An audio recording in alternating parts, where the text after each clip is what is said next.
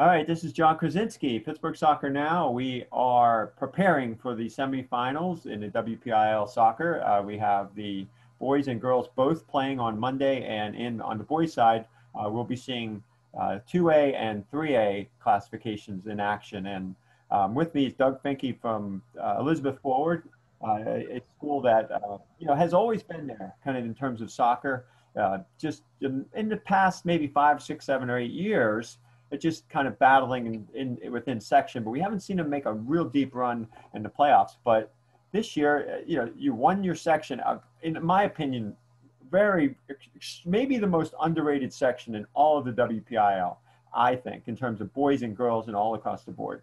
I think your top 5 teams, very competitive, good battles, just good quality teams. But from everything I've seen this year, so Doug, great having you here. Great to see your program advance this far. But just before we kind of get into the nitty gritty of matchups and things, maybe tell us a little bit more about your team and your players, and so we get to know them a little bit better heading into Monday's matchup.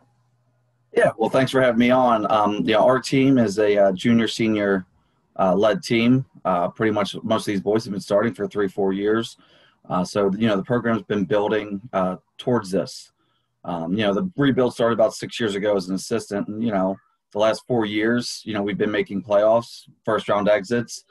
So the boys have had the experience, and this year, they kind of took that next step, led by 3 seniors that are leading us in scoring, and Andrew Smith, Donovan Wojcik, and Robbie Raboski.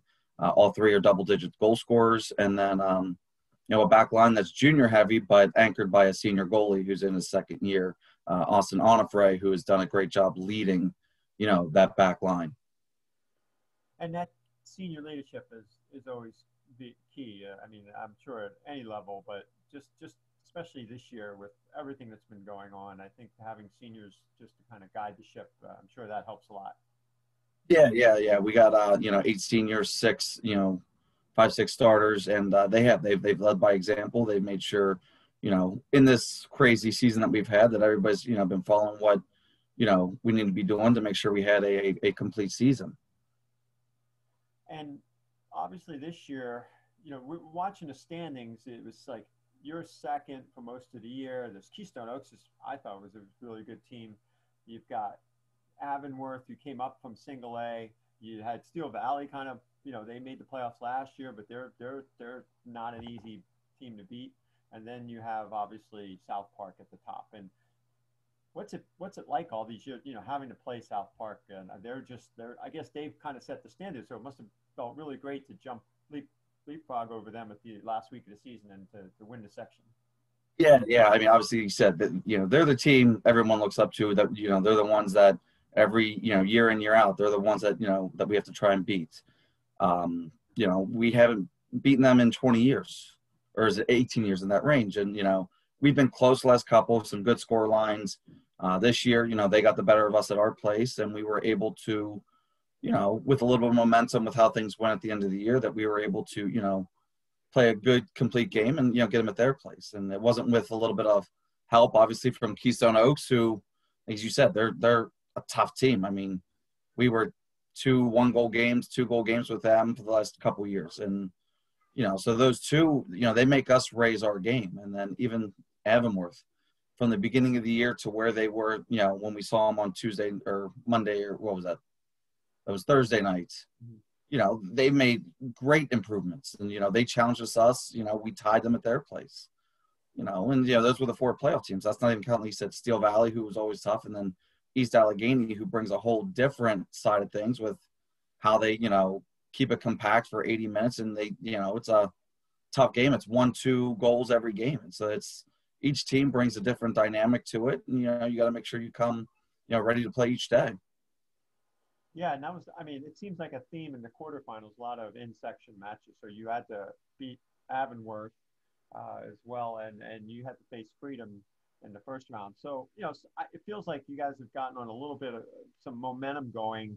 Obviously, you're playing Shadyside, I believe, program. Obviously, I'm very familiar with what that's always a good challenge, is to play a team like that in the semifinals. They've been there, they've done that, they've got a lot of good players. I don't know how much you've seen from them this year so far, but what strikes you as being, one of what are the toughest challenges about playing Shady Side? One, I mean, that's just a program that knows how to win. I think they've been in the finals or semifinals the last 5 years in Double A, champion 2 of those years. So it's a program that knows how to win. So obviously going there is going to be a tough challenge. We know they got some very, very strong players. Can't remember the names, but they're number 10 and number 9. I think is it Sam Farmer and Sam Farner and Joey Anana, the top scorers. Yeah.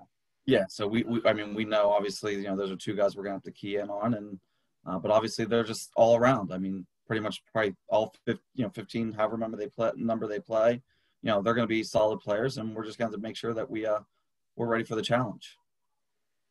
Yeah. Any unique preparations on your end? I've talked to all the coaches and kind of get some feedback, and most people say, to try to keep it light this time of year. It's a lot of tactical kind of things, but what are you doing to prepare your team from game to game at this point?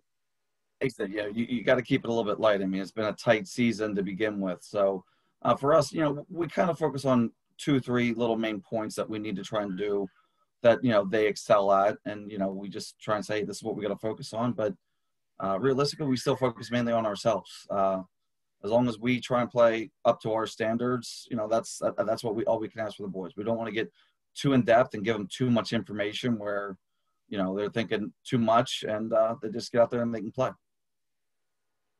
So in terms of, obviously you don't want to give much away, but I mean, in terms of playing a team like Shady Side, I believe, I mean, I've always said that field's a little bit bigger than most that have football, that play on a football field. They have a little bit more room, it seems like, width wise.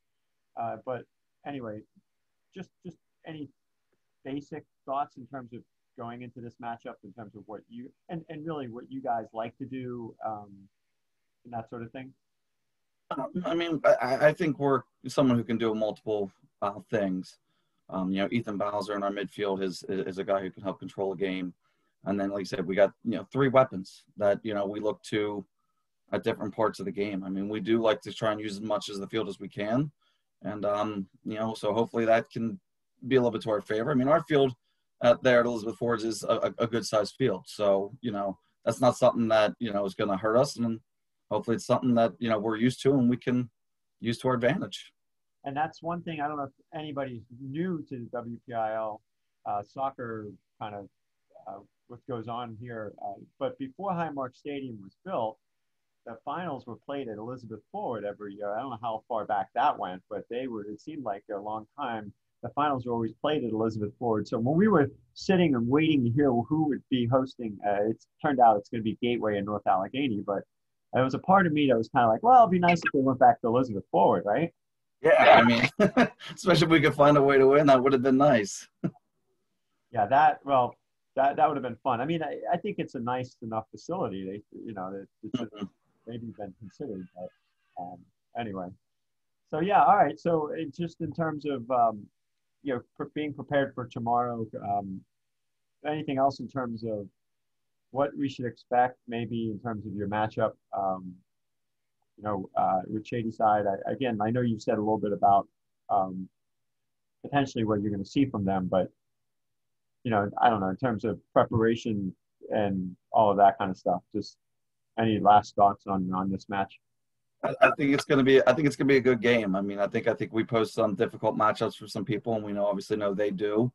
And I'm hoping maybe it's going to be an exciting game for people to watch. Yeah, and I think you can. What kind of coach do you like to lead your seniors to let the kids in the locker room kind of talk amongst themselves sometimes, or how does that work, like pregame and stuff like that? I think they can kind of pump each other up.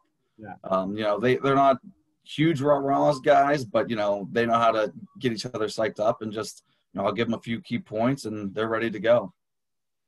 All right. Well, I'm excited about this matchup. Like I said, this is to see your section represented and to see you guys. I've just felt like when the seedings came out, I thought whoever won your section should have been a little bit higher, but I guess it's kind of tough when you got Deer Lakes and Shadyside. North, Quaker Valley couldn't participate, but they would have been a part of it too. I mean, just in terms of this you know, 2A. It's really a dogfight, isn't it? Yeah, I mean, there's so many good teams. I mean, that's kind of where I had us slotted, seating wise, knowing that, Deer Lake, Shady Side, Quaker Valley, North Catholic were also good, and Shuller got the best of us in the regular season. I mean, you just look those top 10 Cs are all, dangerous teams no matter what, and even obviously, Yeah. the 12 C with Avonworth, or the 13 with Avonworth. I mean, Double A to me is just it's a very deep classification. You got a lot of dangerous teams. Yeah, and I think the game's come a long way in this area when you start to look at the single A and the double A being really deep, not just having like one or two teams that dominate every year. Yeah, and I think a lot of teams are starting to make big strides. Obviously Quaker Valley and Shady Side have obviously been doing very well. Deer Lakes has been coming up, and I think some of us are making strides as well. All right, Doug. Well, we'll be watching. It will, looking forward to seeing all the results come in, and we'll be, hoping the best for you guys, and hopefully we'll get a chance to talk again sometime soon. And good luck tomorrow night against Shady Side. Should be a great one. Thank you very much. All right. Thank you. All right. You too. All right. Thanks.